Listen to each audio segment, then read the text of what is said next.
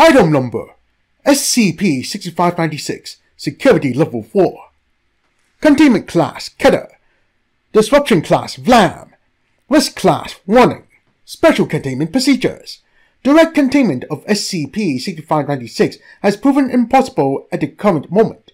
However, due to its relationship with Site-120, SCP-6596 does not pose a threat to the Veil. This, combined with SCP-6596's appearance pattern, has shifted focus from direct capture and containment during a manifestation to temporary defensive measures. The Department of Sciences is currently working in conjunction with the Site-120 personnel to develop a permanent method of containment. When development concludes and is deemed successful, the method of containment is to be deployed at all Foundation sites as a precautionary measure against further attacks should SCP-6596 shift focus from Site-120 to other locations. Description: SCP-6596 is a vaguely humanoid bipedal entity resembling the skeleton of an adult horse. A white cloth covers the majority of the entity's anatomy. However, video footage and eyewitness accounts can ascertain that SCP-6596 possesses a pair of forelimbs and hands along with two hoofed legs, all constructed of bone. In place of eyes, two silver-colored glass bubbles are implanted into the eye sockets of SCP-6596. Various decorations such as strings, ornaments, and bows have been placed along SCP-6596's body. Despite its appearance, SCP-6596's senses are not hindered by its state. Instead, SCP-6596 is sapient, sentient, and capable of speech through unknown means. While its exact origin is unknown, SCP-6596 is referenced in multiple texts and tomes recovered in the wild woods above the chimney as a trickster entity representative of gluttony and greed. Additional information is pending further investigation. SCP-6596 is able to instantaneously manifest and demanifest at will, both short and long ranges. Its reflexes are enormously sharp, allowing it to easily evade attackers, obstructions, and/or traps. It is hypothesized that there is a pocket dimension located under the entity's cloth, believed to be located at the chest area, which it employs for storage purposes. SCP-6596 uses a combination of these capabilities to terrorize Foundation Site-120, located in Rozkowa, Poland. Since 2005, Site-120 has encountered SCP-6596 during the first week of December. Each encounter follows a similar structure. Between 0800 and 2000, surveillance systems will be alerted to an unknown entity at one of the site's entrances. Contact will be attempted, wherein SCP-6596 will respond to any questions with a melodic rhyming statement, concluding with the request to enter the site, as well as for food and beverages. Responding personnel are expected to respond with a similar rhyming statement. If the responding personnel does not rebut in a timely manner, stutters, fails to create a suitable rhyme, and/or is not jolly enough, SCP-6596 will demanifest from its location outside of the site and remanifest within the cafeteria. SCP-6596 will proceed to ransack the cafeteria, stealing any and all food, including that in freezers and refrigerators, before demanifesting from the site. The following video transcript provides an example SCP-6596 event. Transcript: Forward. The following is a transcript of the fourth SCP-6596 event. After the third attack, Site-120 attempted to contain SCP-6596 through a variety of obstructions placed to hinder it, primarily by removing all food and food products from the site. Begin log. 10:01. Site surveillance systems are alerted to an unknown entity at the northwest entrance gate. It's here! Hey! It's here! Get in position! 10:02. SCP-6596 swivels its head back and forth. It notices a security camera pointed at it. It proceeds to snap its jaw 4 times. Who's doing the rhyme this year? Where the hell is Jacob? Here, my bad. Here's the microphone. Get ready. Alright? Hello, my dear friends. It's so grand to return. I come with a quandary, one I'm sure that you've heard. My belly is empty. My throat remains dry. Discomfort unbearable. I nearly might cry. My thankful gratitude will be yours all this night, if you gave me a drink and a tasty bite.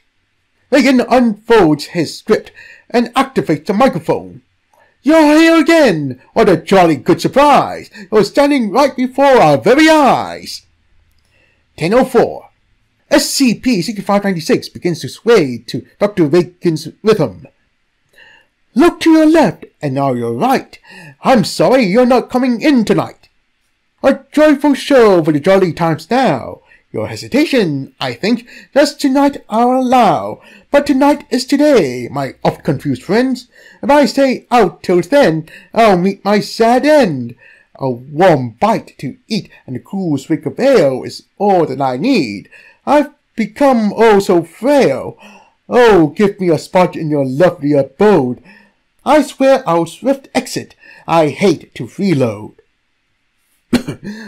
I'm sorry to say, and this might come to shock, but your presence in here is under a block. You've barged, intruded, and stolen and taken. Every year for the last 4, we've suffered a break-in. Oh, pretty please, sir, don't you have any mercy? I hate to have caused such a harsh controversy. For all I ask is for love and compassion, with all the power. I'm stuck in poor fashion, in the freezing cold of this sad grey land, and all I request is you lend me a hand. I'm so sorry, my friend, but this can't be allowed, because at this time we have such a large crowd of such merry folk, all dancing and singing, to golly joy. Crap! 10:13. SCP-6596 manifests from its location outdoors. Security teams spread throughout the cafeterias. Damn it, Jacob! How do you screw this up at this point? You got that far! Don't look at me! Blame the dumbass scriptwriters who put jolly good in here 6 times! 6 friggin' times, Dan! Say that 6 times in rhythm right now! 10:16. SCP-6596 is located in the Floor 1 cafeteria. Security teams surround the entity, which is unfazed. SCP-6596 proceeds to inspect the empty food containers. 10:17. An agent commands SCP-6596 to cease its movement and remain still. SCP-6596 ignores the agent, instead advancing behind the food counters and into the storage compartment. 10:18. SCP-6596 opens a refrigerator, finding it to be empty. It does the same for the other 3 refrigerators and 5 freezers. All are empty. 10:23. SCP-6596 exits into the main cafeteria room. Agents slowly approach the entity. 10:24. 2 agents flank behind SCP-6596. The agents unholster and activate their non-lethal weapons. They dash at the entity. The first leaps, aiming for the head and upper chest, while the other reaches for SCP-6596's legs. SCP-6596 quickly demanifests. 10:25. Surveillance footage shows SCP-6596 in the Floor 2 cafeteria. Agents pursue SCP-6596 as it swiftly maneuvers through in the storage compartment, once again finding no food items. 10:31. Agents enter the cafeteria. SCP-6596 snaps its jaw twice at the agent and demanifests from its location. 10:32. Footage shows SCP-6596 in Site-120's Floor 1 office space. The entity weaves its way through each hallway, searching for blank white printer paper. It removes any it comes across and places the pieces under its cloth. 1034. SCP-6596 finds the copier and removes all blank pieces of paper from it. After another sweep of the area, SCP-6596 demanifests from its location. 1036. SCP-6596 is seen on footage in the basement storage room. It goes through the large area before finding the office supplies section. It removes any ream of white paper it finds and places it under its cloth. Agents pursue its location. 1045. As agents approach, SCP-6596 vanishes from the basement, reappearing in the floor 2 office space. For the next 28 minutes, SCP-6596 evades capture while stealing every piece of blank white paper it comes across. 1115. SCP-6596 manifests in front of Director Ashworth. Oh crap! Ashworth sounds his security alarm. SCP-6596 approaches Director Ashworth, cornering him. It places its snout a few centimeters from Ashworth's nose. It pauses for 3 seconds, then snaps its jaw 3 times, makes a noise akin to laughing, and demanifests at 1117. Afterward, later inquiry found that SCP-6596 had taken every piece of blank white paper Site-120 had in stock. Due to the nearby holiday, Site-120 was unable to receive a new shipment of paper until the next month. Addendum 6596-1. Abridged log of SCP-6596 related offense. 2005. None. First incident. 12 kilograms of frozen chicken. 4 boxes of fajita MIEs. Meal. Ready-to-eat rations of food meant to be eaten by deployed military personnel. And 2 vending machines. 2006. None. Another interaction was unexpected. All frozen vegetables on site. A combined 1,400 pounds of various cuts of beef and pork. All cheese on site. All bread on site. And 2 bottles of Mountain Dew Baja Blast originally purchased by Director Ashworth. 2009. Kitchens and office spaces were locked and secured. Mobile task force agents were dispersed throughout the site. 4 doors originally installed in the cafeteria. 10 liters of chicken noodle soup. 4 cases of light beer. A case of candy canes. The site's entire supply of fish patties. 2013. The removal of all food or loose items in every miscellaneous item SCP-6596 had previously stolen. 14 windows, 3 recontainment fans, SCP-048, and every CPU and Site-120 computers. 2017. A molecular translocator developed by Dr. Edison Rostorff was placed at all entrances of Site-120 and would transport SCP-6596 during experimental reality-anchored containment chamber under Site-19. Dr. Edison Rostorff. Addendum 6596-2. Site-120 mandate. To Site-120 personnel, as I'm sure you're all aware that it's that time of year again. I think it has been a decade of me claiming this. But this time, I think we have something that will work. Next week, expect the following items to be missing from Site-120. Desks, tables, doors, windows, paper items, writing utensils, eating utensils, fire extinguishers, all food items, water fountains. Basically, if we can take it and move it somewhere else.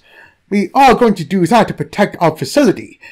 During the week preceding this, we ask that all Site-120 personnel completely remove any and all items from their offices, workstations, and or sleeping quarters, and either take them home or relocate them to professional Site-121, which we will operate in preparation for and during the SCP-6596 attack. We'll get it this year. Director Daniel Ashworth. Following the release of this mandate, preparations began for the year's SCP-6596 event. Professional Site-121 was connected remotely to Site-120 surveillance and PA system.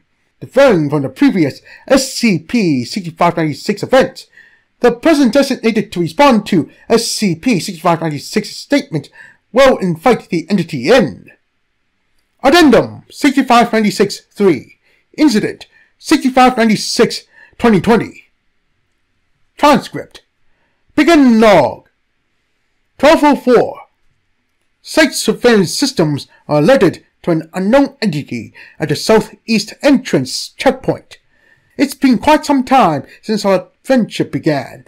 I've been honest and humble when I come, my good man. I entreat you again with great thirst and hunger. My dear friends, sadly, we're getting no younger.